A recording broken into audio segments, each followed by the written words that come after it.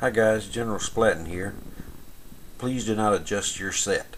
You're looking at a greater Daemon Slaanesh by Games Workshop. Specifically, this model is the Keeper of Secrets.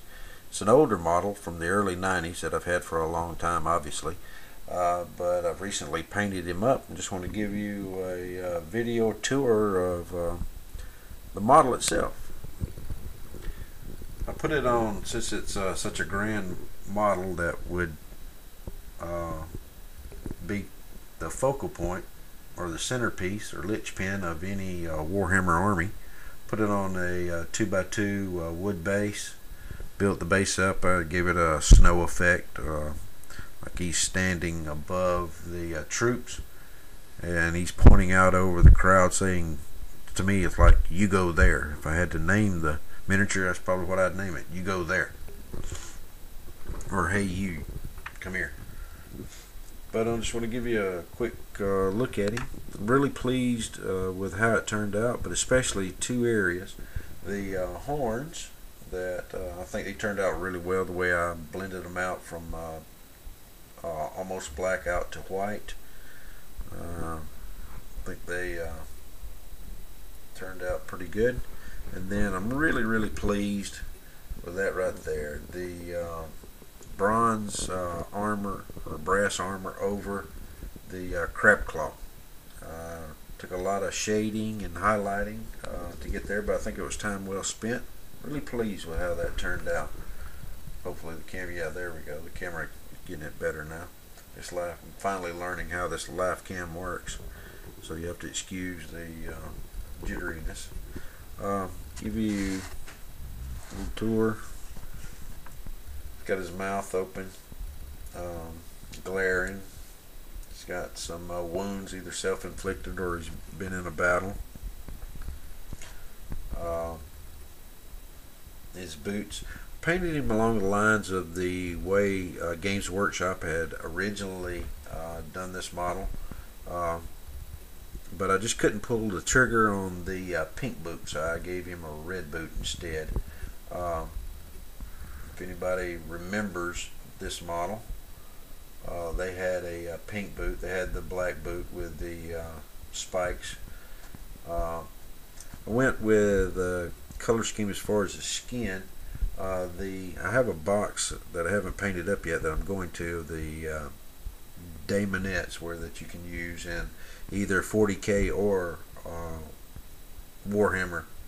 And so on the box they had a purplish skin tone and purple hair, so I gave him purple hair, and I gave him a purplish skin tone in different areas, not completely. I like the like right here on the thigh. That's one of my favorite parts as far as the skin work. I don't know if you can see it real well, but just a subtle effect right there.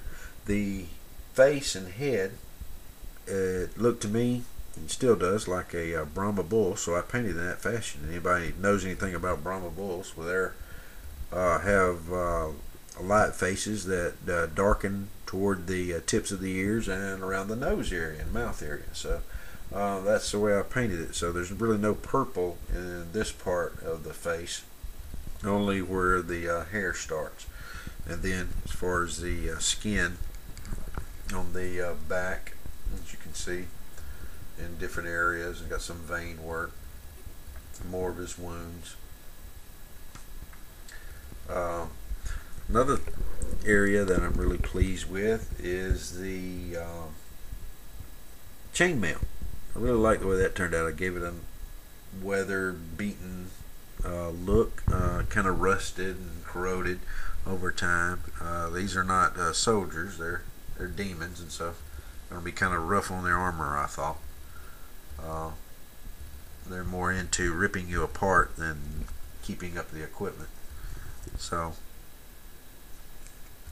that's how he turned out. Used Vallejo game color for the colors.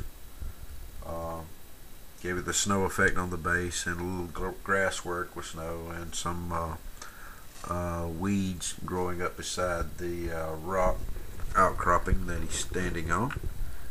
So overall, zoom in here. You wouldn't want this to show up for lunch, because you would be lunch. Gaping mouth, the rotting and tattered teeth is lobster claw. So all in all, good looking mini, but a guy you wouldn't want to bring home to mother. So hope you like it. More to come. Got some other projects in the work. Got some others that are finished that I hope to put on the tube here shortly. But tell me what you think. Is this something you'd like to put on your tabletop? Got any questions? I certainly would love to hear from you and answer them about techniques I used or choices I made. Just let me know. Love to hear from some of y'all.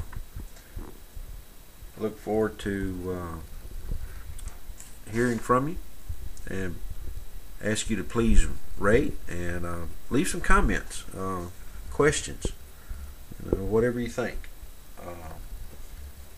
It's always good to get the word out and get some response and feedback. That's why I'd really like some feedback and what some of you think. Some of you are a lot better painters than I am, and some of you may not be, but I'd like to hear from all different quarters about it.